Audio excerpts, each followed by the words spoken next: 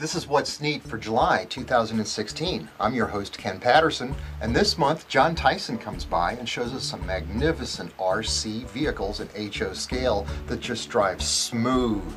Also this month for tool tips, we talk about crimpers, a vital tool for DCC installation when you're running your LocoNet around your layout. Also, that we do a photography segment this month featuring new N-scale passenger cars from Bachmann. We shoot them in a nighttime scene with a full moon, and it really made for an interesting looking photograph. Also, we talk with Craig Bishkire this month, who is building a beautiful turn-of-the-century layout, and he shares parts of that layout with us for this interview. Also, we look at and listen to the new Tsunami 2 decoder. Now, I've been working on my layout a lot and adding a lot of trees and making the scenery look just right to create some new videos for soundtracks featuring the new Tsunami 2 line of decoders. And this month, we look at the diesel decoder. It is just a magnificent new decoder. I'm telling you, it's a great segment this month. And that's what we've got this month for What's Neat.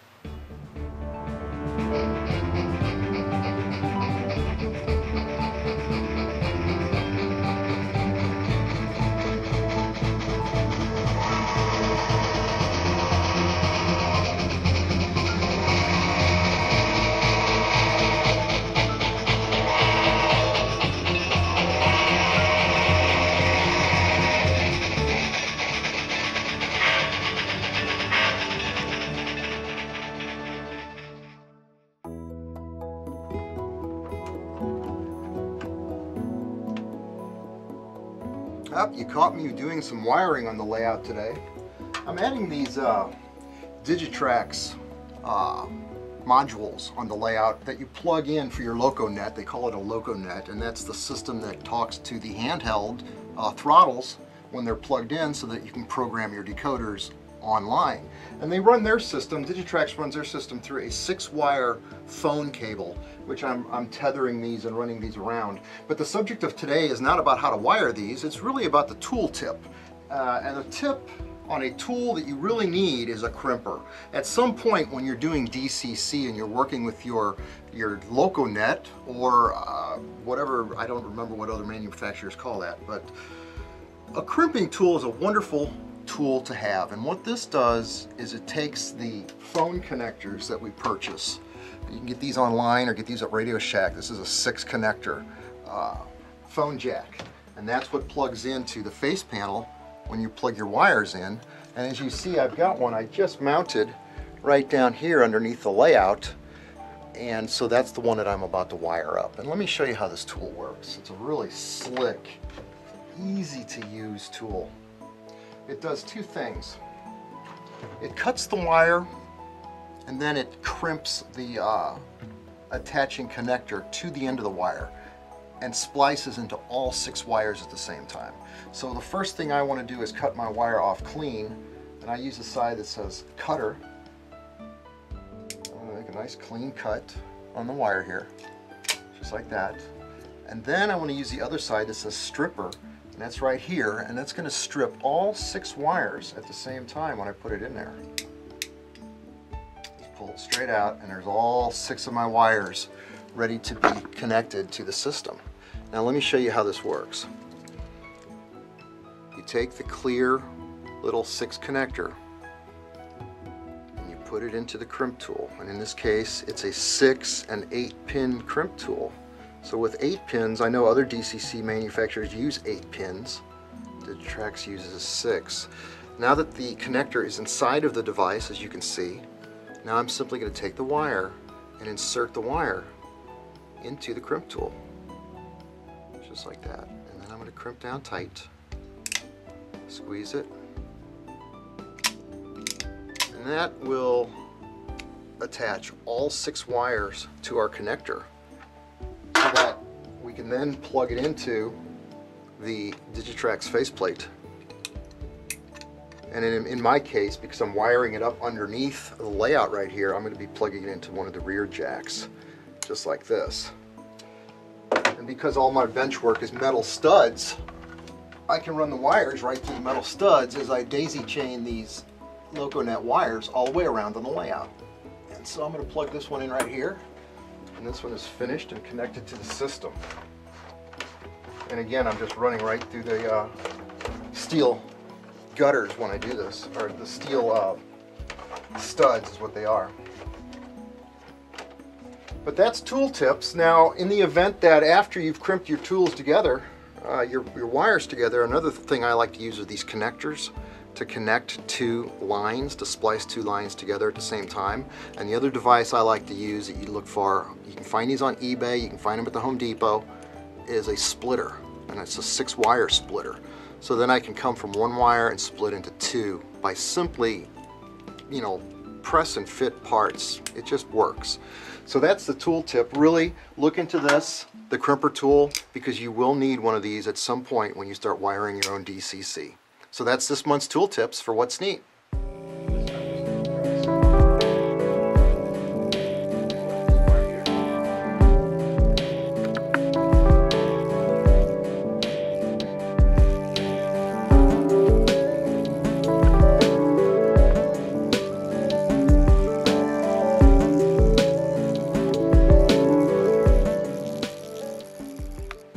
For this segment of What's Neat, I've got John Tyson again from Joliet, Illinois. And this time he's brought us some magnificent RC-controlled vehicles that run just as good as anything we've ever seen. So I've got Mike Buddy here and John, and guys, why don't you tell us about these magnificent models? All right. Go ahead, John. This was just kind of a little side project of mine. You know, I'm a model railroader, and I got into RC planes for a bit, and I decided to try to combine the two. And this is kind of what we came up with here. This is my latest build. This is an Athearn Ford F850, I believe. And this one is built with parts from micromodelbau.de. It's a website in German, so you're gonna have to translate it to figure out what you're buying here. But this is a pretty straightforward build. It's ready to run gearbox. The axle, the front axle, suspension, this is all from a Faller car system, and this is all sold on that website. So this is basically kind of a, you know, out of the box, you know, as simple as it can be. You know. And then you've got lights in it, and fiber optics for the clearance lights. Yeah, it's fully lit. If that shows up. Yes, it does from here anyway. Yeah, I think there's maybe 10 LEDs on there total. Boy.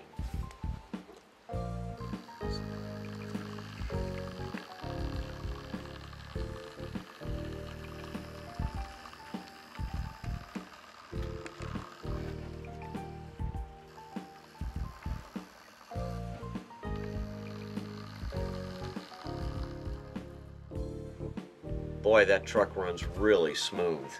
The parts are available from micromodelbau.de. Now, what parts do you need to make one of these trucks run? Well, I'm using their gearbox. It's a small 7mm coreless motor attached to their own gearbox. They're available in different gear ratios. Don't remember which one I used, 30-to-1 possibly. I'm using their speed controller, a Deltang receiver, which I believe you get from there as well, and then just a micro servo and a couple LiPo batteries. I got a nice big box here, so I got some big batteries in it to get some longer runtime. You know, these smaller guys, you know, maybe get 15-20 minutes out of these, but that thing should run for quite some time. Is it hard to get the roof off of that? No. Show the inside of it.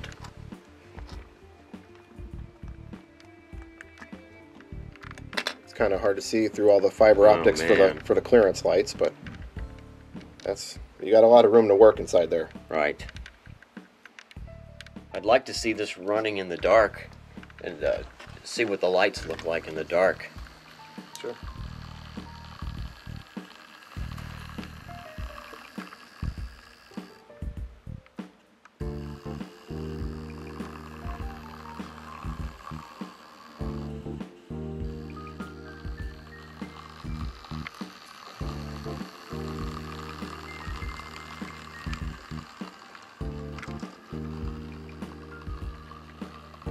Wow, that is really cool in the dark.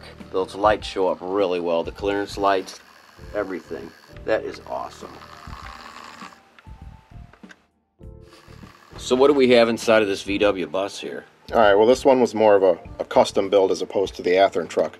This one's all brass constructed steering.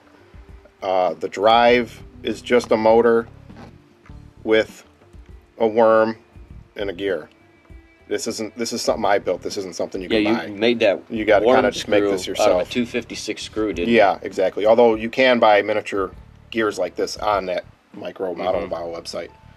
And just a tiny LiPo. Same thing. I'm using the same speed controller as the Athearn. Same steering servo. And same receiver. Just in a small package. All right. Let's see how this one runs.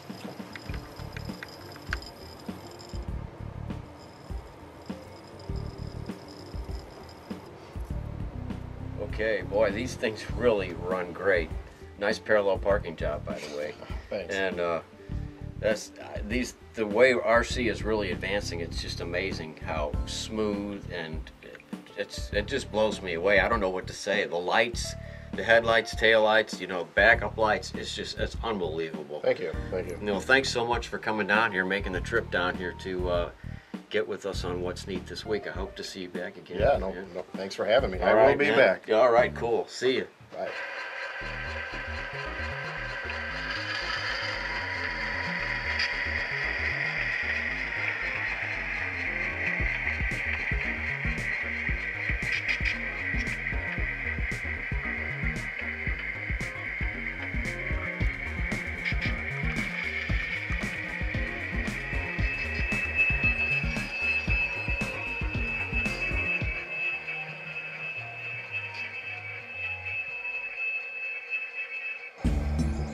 For this photography segment of What's Neat, I'm shooting some N-scale today.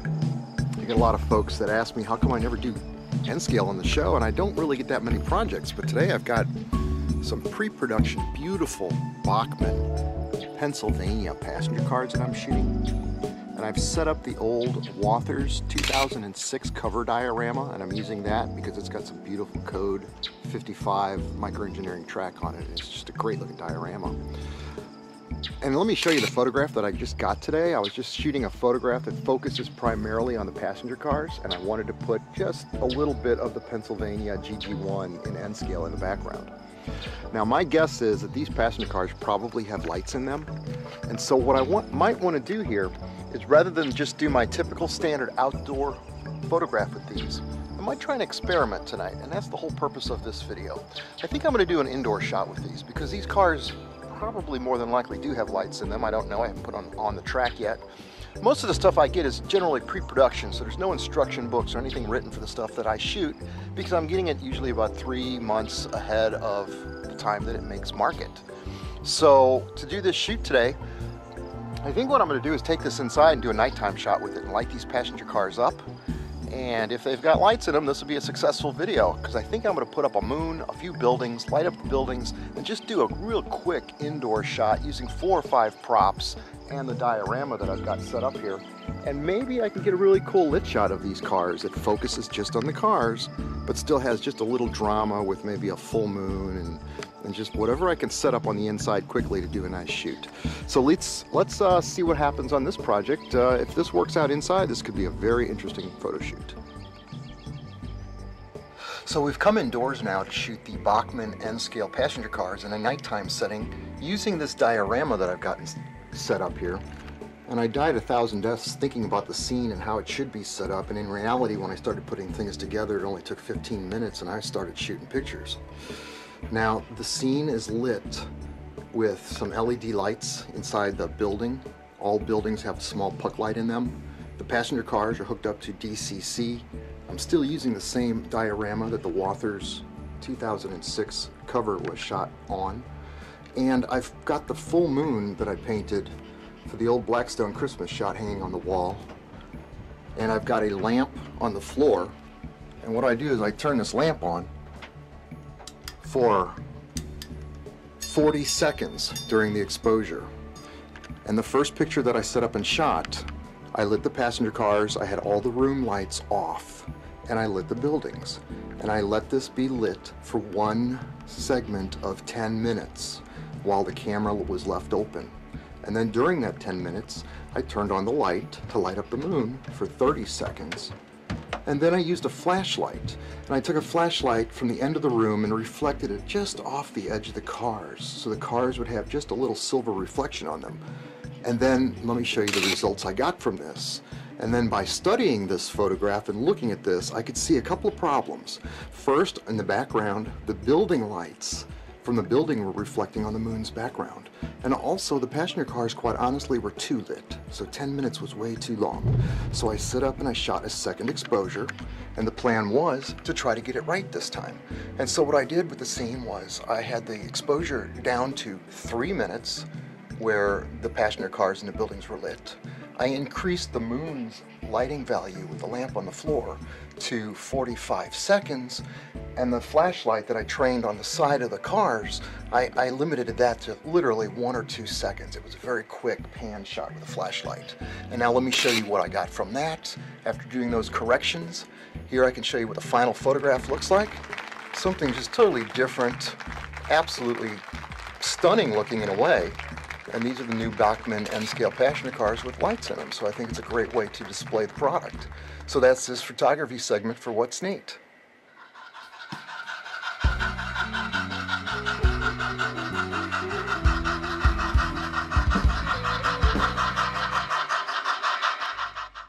For this segment of What's Neat, I've got a really special guest with me, Craig Bishkeier. Now, I met Craig about 4 years ago when I started doing this video show, and we got the idea, the concept even for doing video. And Craig actually taught me how to use Skype, and so this evening I've got Craig on the computer here. Say hi, Craig. Hi, Craig. There you go. And I see a pretty neat looking layout behind you, Craig. I know a lot of the guys know you from the Scotty Mason show. Your name is on an awful lot of different podcasts. Yeah, it's true. I'm also a co-host of the Model Railcast Show podcast. So that's where a lot of people will probably know me from and hear me from.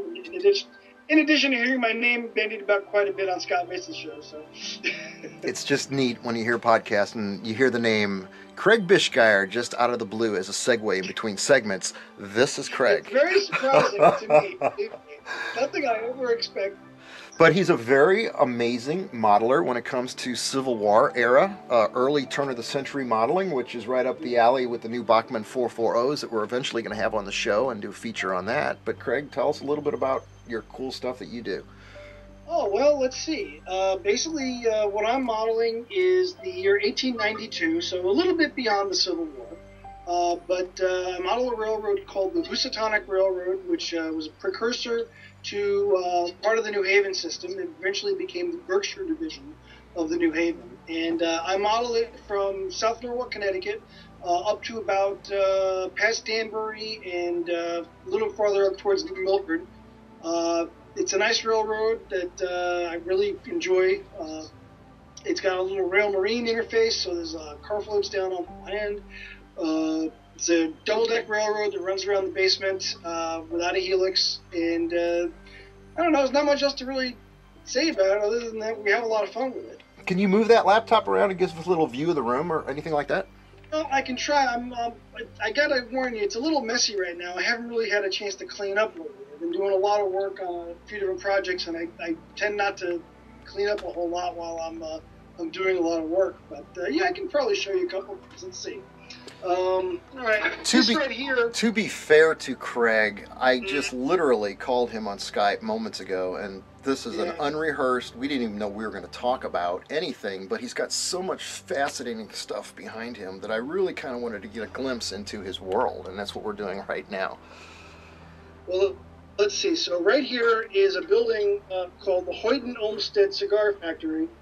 This is actually built by a friend of mine named David Emery, who's another outstanding modeler. And there's a couple of other models in the background, which some of which are ones I've done, some of which are ones that have been done by friends, and a number of freight cars here in the front that are different projects I've worked on over time. Some are kit bashes, some are actually laser cut kits, some of them that I've developed myself. And there's also just some plastic kits here and there. The building in the back there you can probably see is the South Norwalk Iron Works, which is a project that I worked on with a gentleman named Neil Henning, and we had a lot of fun with that. We built that about 10 years ago.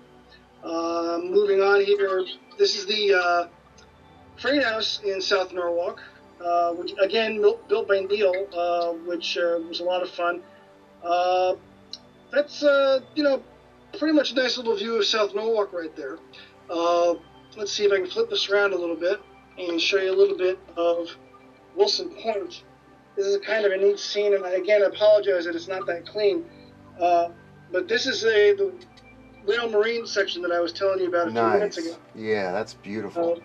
Right. So this is where the railroad came down to Long Island Sound, and they would load cars onto car floats and ferries in order to bring them down to New York City. And they were competing very heavily with the New Haven at the time. So this was a very busy area in the area, and a lot of fun to operate on. Let me just pan over here a little bit, show you a little bit. I hope this is working out okay. It's kind of hard to keep the camera focused.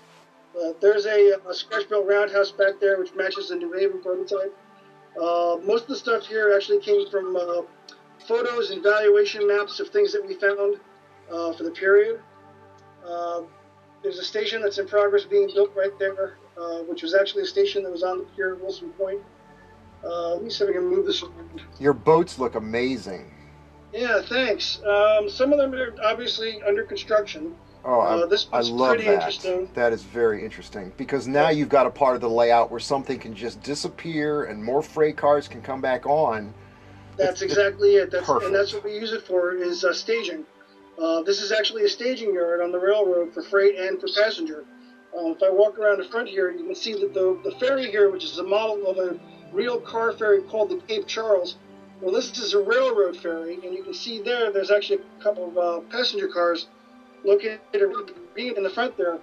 And we actually run a train called the Long Island and Eastern States Express out of this ferry every morning on the railroad when we do an op session, which is a real train that actually operated on this part of the railroad. It came from Long Island across the Sound to here, and then up this railroad to another railroad called the New York and New England, up to Boston and back again. So that's actually a pretty key part of the operation in terms of passenger traffic. There's also a car float that was actually used to run freight back and forth from New York and New Jersey to this point in Connecticut. So this actually part of it is a pretty exciting part of the railroad to run when we're actually operating. Craig, your layout looks absolutely amazing. I really appreciate you sharing it with us on What's Neat. The limited amount of time that we've got for segments, it seems kind of short, but we saw an awful lot of neat stuff. Well, thanks. I really appreciate that, Ken. That's really kind of you. It was fun, kind of fun showing it to you. Cool, man. Well, thank you very much, Craig. It's always my pleasure. Thanks.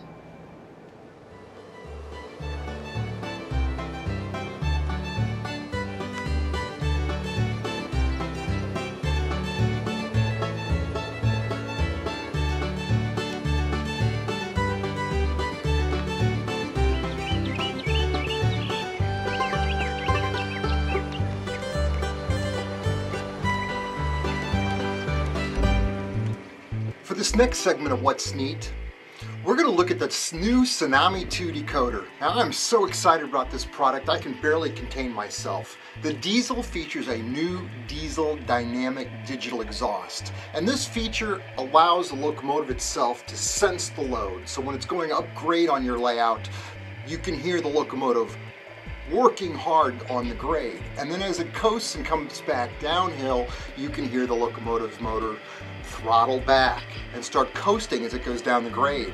Here are two of the locomotives that I installed the Tsunami 2 decoders in back in May, and I had a head start working with these because I had the privilege to make a corporate video for soundtracks on both the steam and the diesel Tsunami decoder. And we will feature the steam locomotive and its sounds, which are magnificent unto themselves, in the next month's video, in the August What's Neat video. But for this month, I would like to show you the video that I made for soundtracks, the corporate video that illustrates a few of the features of this decoder. Now, in a 6-minute video, I could not possibly cover all of the new features that are in the decoder, but I highlight just a few. And one of them that I think would be great for hobby shop point of presentation is to demonstrate the dynamic digital exhaust by simply allowing your train to run and hold it back. And listen to the engines throttle up as they're trying to drag me and my hand through the room. And then as I let go, they throttle back down automatically.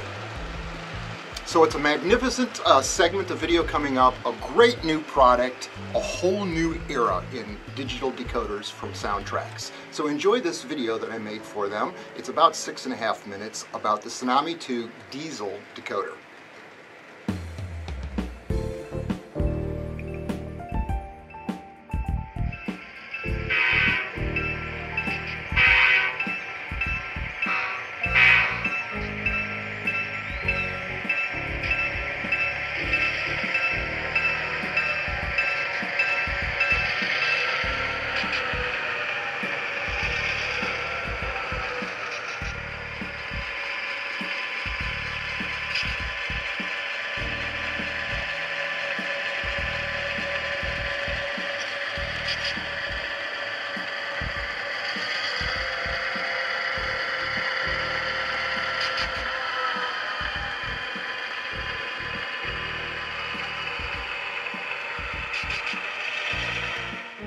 Hi, Ken Patterson with some exciting news from Soundtrax, introducing the new Tsunami 2 line of decoders. Tsunami 2 is a decoder that takes scale railroading to another level, equipped with 40 air horns, selectable bells, air compressors, couplers, and 9 prime movers in each decoder. It makes matching your prototype easy. Fully redesigned and digitally remastered by the smart engineers at Soundtrax, these decoders are equipped with up to 6 lighting outputs, flexible 28 function support, hyperdrive 2, and over 50 individual sound effects. Available in many great board formats, it is the perfect solution for any scale, from N scale to G scale. One of the many great features and sounds found in Tsunami 2, and one of the most fun and prototypically correct, is our new Soundtrax dynamic digital exhaust, now in the diesel locomotive. Taking into account all of the factors of the locomotive, you will be able to listen as the prime mover increases the RPM schedule and even the decibel level when the engine needs it. The feature accounts for all variables a locomotive will encounter, including grade, acceleration, deceleration, and tonnage. No longer simply increasing RPMs by speed step settings or manually notching the RPMs. This decoder mimics everything that is really happening, and it does so with significant increases or decreases in the volume as well. Notice as the engine begins to move, how the engine load increases, then backs off as it reaches track speed.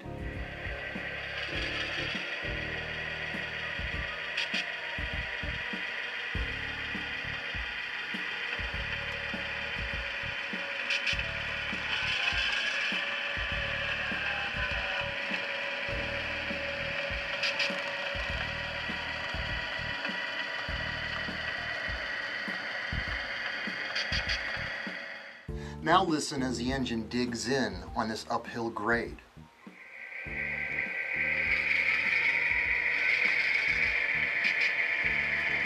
And as the locomotive comes up the hill and onto level track, you can hear it throttle down automatically as the load is decreased on the locomotive.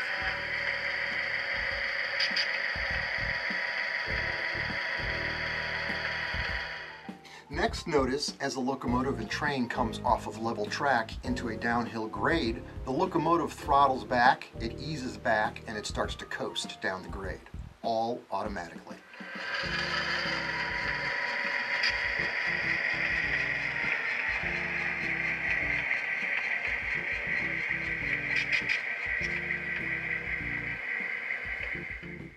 And as the train is going downhill, I'll hit F11 to set up the brakes, and you can actually hear the train braking and slowing to a stop.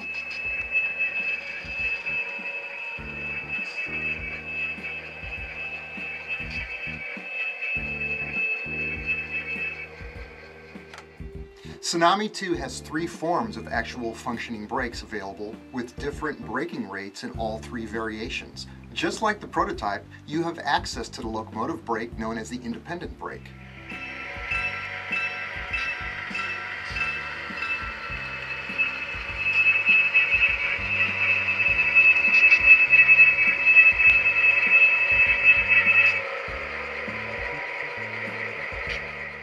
The train brake known as the automatic brakes,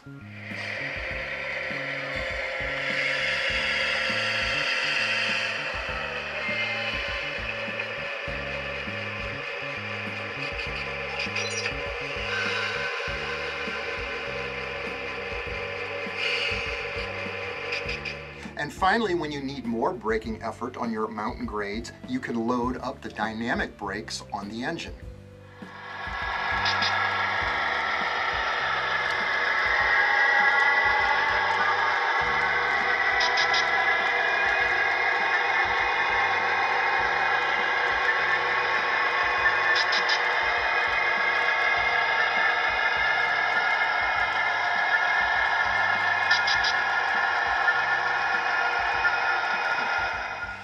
Tsunami 2 fun doesn't end in the yard. With the addition of Fireman Ed, fuel and servicing functions, and the ability to charge your train, you can add a new level of automation to your operating experience.